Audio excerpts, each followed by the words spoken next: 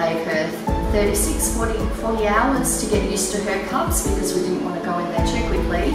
And then we introduced the cub, and what we did was we didn't want that cub really smelling like us, so we masked up and we also gloved up, and we rubbed a lot of the straw that was in the den on the cub, and we also toileted one of the cubs and put some of that urine on the fostered cub going in.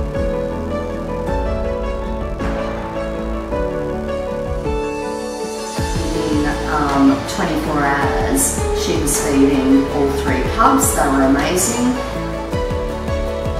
Anyone can rear an animal, but can you rear it where it can actually go back in with its own species and have a really good balanced life within that group? And that's our end goal. You do get attached to them when you're hand rearing, you do invest in them, but the sweetness of seeing the week pan out after we had done that was just, it was worth every single moment, every single moment.